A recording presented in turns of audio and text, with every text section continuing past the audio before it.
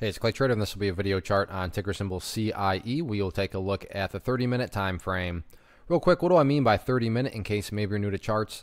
Instead of each one of these candlesticks here representing 1 day's worth of price action, which is what you would normally see, each one represents 30 minutes. So while this here may look like several days worth of time, it's actually just today's price action broken down into 30-minute time slices. I like you this time frame. I think it does a good job of telling the quote-unquote story of the price, and then makes mapping out where levels of support and resistance a bit easier to see. I did this analysis a couple of times last week, so that's where these red and green line annotations are coming from. But after today's price movement, definitely some updates here need to be made. First update comes from a foundational principle in charting, which states when levels of resistance are broken and closed above, you want to see them act as support. So for those of you that did watch the video last week, hopefully you remember me talking about 28 cents as a level of resistance.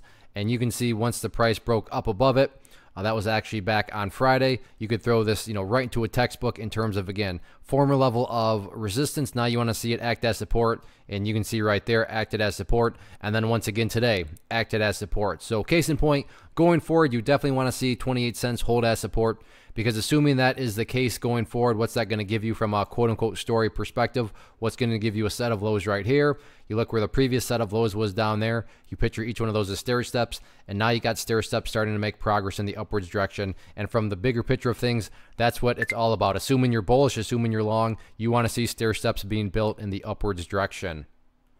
Now, on the flip side of things, and this again will mean a little bit more to those of you that have watched the videos from last week, it continues to be all about this very stubborn pink line there, which is the 50-period simple moving average. Last time I talked about it, the price had made this big move, and surprise, surprise, that's right where the price struggled.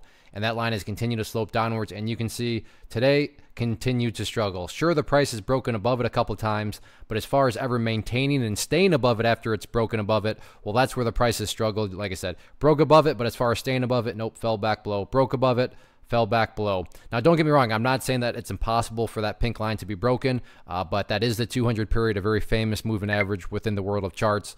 So point here being, and what the story has reiterated to us, is if the bulls are going to, keep on building these stair steps, they're going to have to bring this, their A game and eventually push through that pink line, but not only push through it, then be able to start to maintain above it and stay above it. So that'll be, definitely the pressing concern now going into the remainder of the week, getting above that pink line and staying above it. So we'll see what the bulls have in store.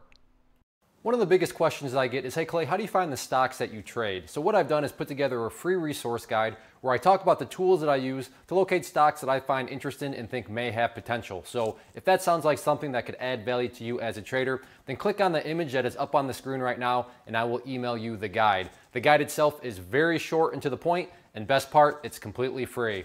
Thanks for watching the video. Let me know if you have any questions.